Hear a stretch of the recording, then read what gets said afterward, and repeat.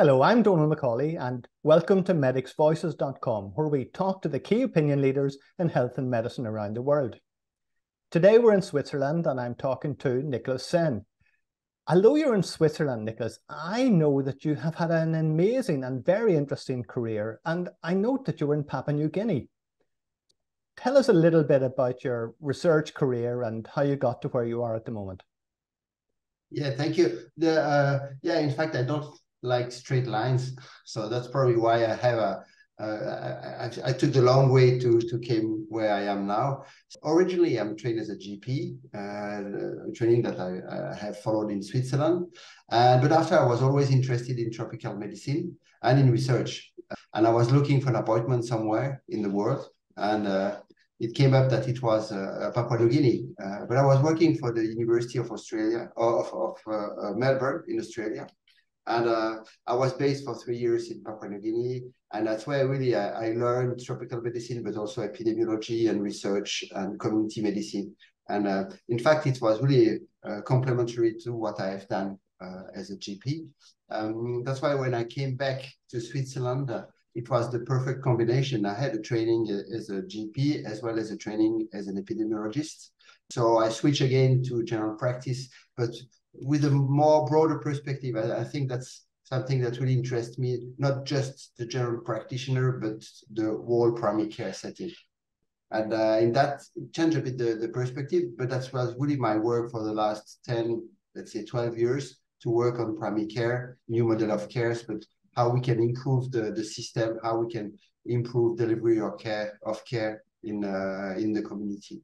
And I think that's how I came here. Officially, I'm the head of the Department of Family Medicine at Unisanté, and it's a great opportunity to explore a lot of different fields, but not just only family medicine, but really family medicine as a part of a bigger picture of primary care. I know you're interested in different models of primary care, and as we look at the future of primary care, and in many countries it's quite uncertain. Tell me about your thoughts on the different models of primary care. If I look at that from Switzerland, I must admit that I'm a bit desperate in the sense that the models of primary care in Switzerland have not evolved a lot in the last, let's say, 20 years. It's still very focused on the work of physicians, very little interprofessionality and little change. And we can't blame really the general practitioner for that. I think it's also the whole system which is organized around this. The way you are paying the physicians or you're paying the systems allow only the physicians to do something. So I would say that the model in Switzerland is very conservative, with really only GPs and what we call medical assistants. It's a bit a polyvalent role between administration and some basic technical acts. But there is no nurses, there is no psychologists, no social workers like we can find in other countries. And I think that's really what interests me, is how we can develop this new model of care in Switzerland. And for that, we need to look what is happening in other countries. I don't think there is an ideal model. You have to develop the model that is suited to the local context, that serve the local population. But still, I think there is a large margin for improvement in Switzerland. In fact, in Switzerland, if you look at the GPs, they are paid according to the time they're spending with the patients. So the more time you spend with the patients, the more money you earn. And that introduced bias. It has some advantages because you are very much in favor of being available for your patients. But on the opposite, maybe you are doing too much things or spending too much time with your patients. So I think that's really the limit of the systems. And that's really the thing we need to modify, to compare with other countries. That's really, I think, the interest of doing research on new model of care, so that you can compare with France, with Netherlands, with the UK, with Canada or other countries. And that's very interesting. And it's very interesting to see when you talk to GPs in Switzerland, they are really astonished that it can work in a different way. We have always done medicine like that. So why should it change? So yes, but we have a problem of cost. It's very costly in Switzerland, and we still have a lot of problems for patients to get a physician. So I think that means that something has to change, and having new model of care, it's the way to think about that. And very I mean, we can do a lot of theories of what are the best model of care, but what's interesting is how you put that into practice. And that's exactly what we're working on for about 5 years, 6 years in the region where I'm working. So in the partnership with the public health authorities, we are developing new model of care, and we're trying to put them into practice with GPs and other nurses. Now we have implemented nurses in facilities.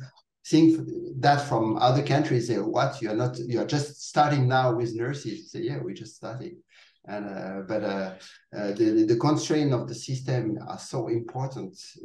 We just don't know how to pay them. So you have to beg with the politicians to give us money to pay the nurses, because there is no other way to go along with that. So that's a bit I think my thought about the model of care. And we need to take the physicians with us, which is probably one of the major problems. How can we explain that the new model would be better than the older one? Because if we say, yeah, but if it's going to be like in UK, I've heard it's terrible in UK, so I don't want to work like a salaried for the government. So no, we're not talking about that. We're taking just the best part, the other models. The other thing which I really like is that you have a true collaboration between the health profession on the ground, academics and health authorities. And when you start to have all these people together, you can start to do something. If you avoid one of the three key players, it doesn't work. It's interesting looking at these new models of care. So if the government was to give you unlimited resources, what would your team look like? I think the first thing is the size of the team. It should not be too big. I really believe that we need a team with different skills, but not too big. And the different skills that we need, it's probably around, of course, the GPs, nurses, ergotherapy. We often forget about what they can do. It's very polyvalent. Psychologists, social worker, but it's still not sufficient, I think, to think these models in terms of professions. We need also to think about in terms of roles and activities. Because sometimes you have two persons with different backgrounds who can do the same job, but sometimes not. Depends on the context. So the other thing which is for me very important if I would have unlimited resources is first to bring all these people together and to redefine the roles in the context of work. I think that's what I would do. But certainly they won't give me unlimited resources. But that's another question. But I think I will really try to put not only different professions, but to redefine roles with the target to be available for the population. And maybe another element I would add is to have really a vision on population health at the local level. We always see population health as a public health, something at a national level, whatever. But I think we really need to develop the sense of population health at a very local context. Which population I am serving? Do I know this population? Sometimes it's just a few thousand people. The primary care facility should know which population they are serving. We know there have been experiments like in UK with the community-oriented primary care, things like that. I think it's interesting because you bring the people with you and you're not only seeing one patient after the other, but you really try to give good care to a whole population, and you can start to be proactive. So I think that's the other element, not only the roles and the professions, but also the way it's organized and the population vision at the local level. Now, as part of this new vision for primary care, you've been bringing in people internationally, and conferences are a terrific way of doing that. There are two aspects of that interested me. Firstly, that you've brought people from around the world, but secondly, that it's a Francophone population. Are there particular issues within the Francophone group that are different to the Anglophone group? We haven't done that because they are necessarily different, because I think in Quebec, for example, they're probably quite close to Anglophone countries. But the first reason why we have done like a sub-Francophone groups is because it allowed to bring people around the table who would not come if you speak English. If we are among academics who are used to speak English, and it's not a problem, but you are only among academics. If you want to talk to ground people and to bring them to discuss, you need to speak French. I think that was really the first reason to do that. Maybe at a broader scale, there might be some differences in the way the healthcare system is organized between the Francophone countries and the Anglophone countries. But for this specific association that we created, that was not the first aim to think that there is really major differences, but just the purpose is to bring all these people together. That's fascinating. That what you're saying is that you can have the academic presentations in English, but if you want to have a conversation, you really must have it in people's first language. Absolutely. I think they don't come to academic conferences. Like if you have a nurse from a primary care institution, they won't come. There is something very intimidating in academic conferences. It's very formal usually. There is codes. People don't know these codes, and they won't talk. And probably they're not aware and interested to come. So, I mean, I agree. I think also at the governmental level, they won't come if it's in English for most of them. Now let's talk about something slightly different, and that is the difficulties of creating a research culture. Yeah. I mean, it's difficult when you have small units of general practice. Yeah, I think this is a problem that we're facing everywhere, even in countries where they have bigger practices. And I think it has also to do with the specialty of primary care. It's not seen as an academic discipline. I think still now there is still a big gap between cardiology and the major disciplines. People know what it is. To define what is primary care, and even more to do an academic, to have an academic perspective on primary care, it's more difficult. I think that's one of the problems we are facing. And we often, I think you also had that sometimes the question, what are you doing research on primary care? But what can we research? What can we search on primary care?